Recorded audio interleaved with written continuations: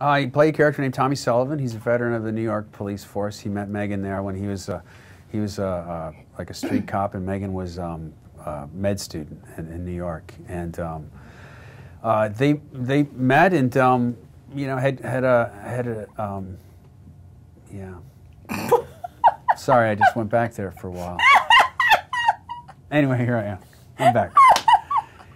They had a good time together. Let's just put it that way.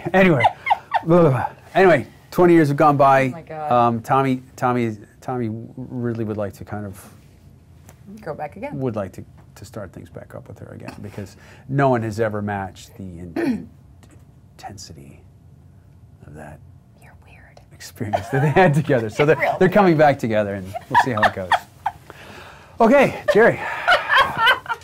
Kate is running for Congress. Yes, she finally decides to go for it. And so she's having to juggle a political campaign and the kind of moral ambiguity that goes along with politics, and sort of coming to terms with if she can really do that, and also juggle that with her real job, which is very important. And the demands of the Tea Party. We'll see. Oh, you've decided she's Republican, did you? Okay, apparently we were asking that earlier. Yeah. He's decided she's Republican. I don't know. Anyway. I could go either way. We'll see. Yeah. We'll see. Well, I mean, it's hard to juggle two things, two very time-consuming, very important jobs. And Kate's doing her best to not let the balls drop and not let anything fall between the cracks, but she, you know, it's easier sometimes than others. And Megan is certainly always right there to tell her if a ball is dropping and if she's not kind of keeping up her end of her job. And, you know, Kate's having to deal with some of the moral ambiguities that go along with a political campaign and things that you have to kind of blur the lines a little bit. And she's got to decide if she's going to be okay with that.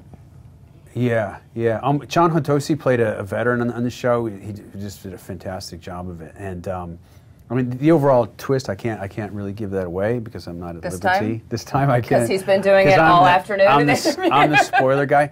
Yeah, veterans issues. There's something that's really near and dear to my heart and the rest of the cast as well.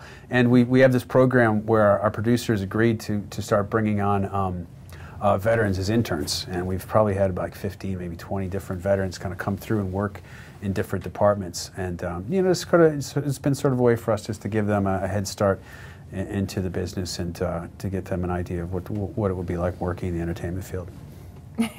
Well, she gets one. That's kind of exciting. So that was fun. She meets a mysterious Ukrainian man of mystery and with a very deep Ukrainian voice. With a deep Ukrainian voice, yes. Deep Ukrainian voice. So it's fun. It was fun to see her go to a different place emotionally and go to a different place what does he call in you? general. Katya? What does he call you? Katya? Katya, yeah. Katya. Katya, go make me a sandwich. Yeah. Not quite. Anyway. Not quite. Katya. Yeah, Sergey. Anyway. I loved his accent. I would just sit there and go, oh my God. Wow. Yeah. The boys were a little intimidated. It's okay. It's okay. Yeah, it was like, oh man. No, it was kind of like, I wish I had that voice. I wish I was Ukrainian. You know?